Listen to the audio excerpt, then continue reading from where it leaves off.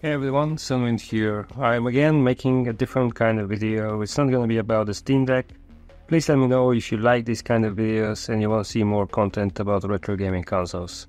Now this is the Miyoo Mini Plus, which I covered in a previous video that you can check out here with this link in the corner. Now the Miyoo Mini Plus is a retro gaming emulator console in a Game Boy form factor. In this video I want to cover how you can take this little device to the next level by installing a custom firmware called OnionOS. The Miyoo Mini comes with its own operating system, which is pretty straightforward and works right out of the box, but it lacks a lot of features. OnionOS is a community-developed operating system that adds a ton of features and quality of life changes to your Miyoo Mini. The process is fairly simple, so let's jump right in. Now you need to shut down your Miyoo Mini Plus and remove the SD card. Your Miyoo Mini should have come with an SD card reader in the box. If not, you're gonna need to get one of these. We need to take that SD card and put it in our Windows PC. Having another device, preferably with Windows operating system, is essential to doing this, but I assume you already own one. Now before we do any OS installing, we need to back up some files that come on the stock Miyoo Mini SD card. We need the BIOS files and the game ROMs in case you don't already have your own library. Now the Miyoo Mini stock card is a no-brand card. This means it's super cheap and low quality. Users report that after some weeks of playtime their Miyoo Minis just refuse to launch, and the solution is just to replace the SD card. So to avoid losing all your save files, I recommend just getting a new card now and installing OnionOS on it.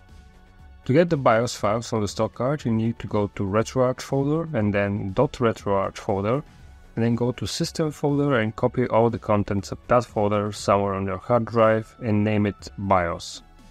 To get the raw files from the stock card, you need to copy the entire ROMs folder on your hard drive. You need to do this to migrate these files to your new SD card. After you copy everything, you can remove the stock SD card and insert your brand new SD card. After that, open up a browser and type OnionOS. Open the first link, which I will also put in the description. Now I'm using Windows today, so I'm going to show you how to install OnionOS using their Onion Desktop tool. It's super easy and simple. Download Onion Desktop tool, save it somewhere and extract the folder. Navigate to that extracted folder and launch the file called Onion Desktop Tools launcher.bat. Guys, if you're enjoying this video, please consider leaving a like. If you have any questions, don't hesitate to ask in the comment section. Now this will launch the tool. You need to select the option Format SD card and install Onion. There will be a couple of prompts to let you know that this SD card's contents will be erased. Now click OK or Yes on each one, and another prompt will then pop up asking you to select the OS version. Select Stable and click Download. This will start the process. Now depending on your internet connection, this might take a couple of minutes. After this is done, a new pop-up will open. Select Onion and click OK. This will start the installation process. After everything is done, you will see this message in the console. You can then close everything and safely remove the SD card from your PC. We're gonna take the new SD card and insert that into our Miyoo Mini Plus and power it on. Now the installation process on the Miyoo Mini will now begin. This takes around 4 to 5 minutes.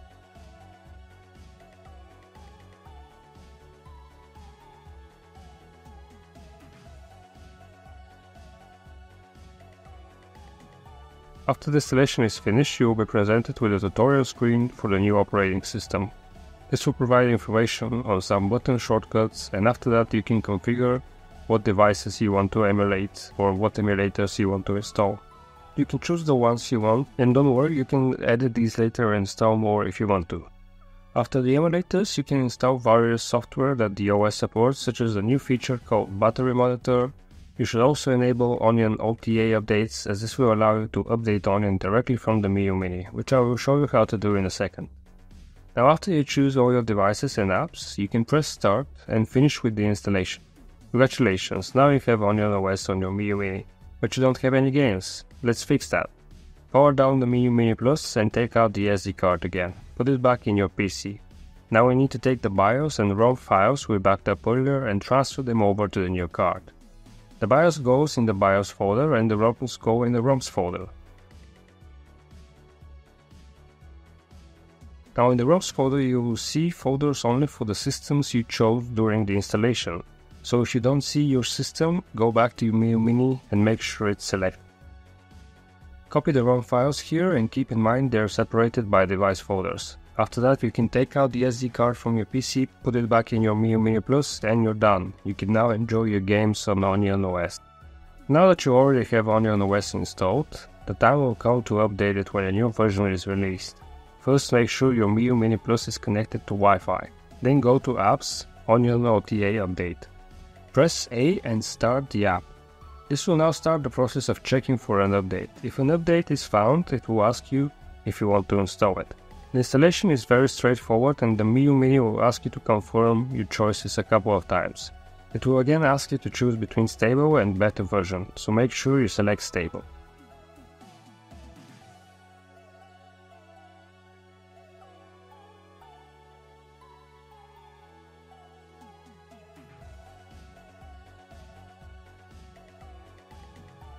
The Miyoo Mini will then reboot a couple of times and finally greet you to your freshly updated OnionOS.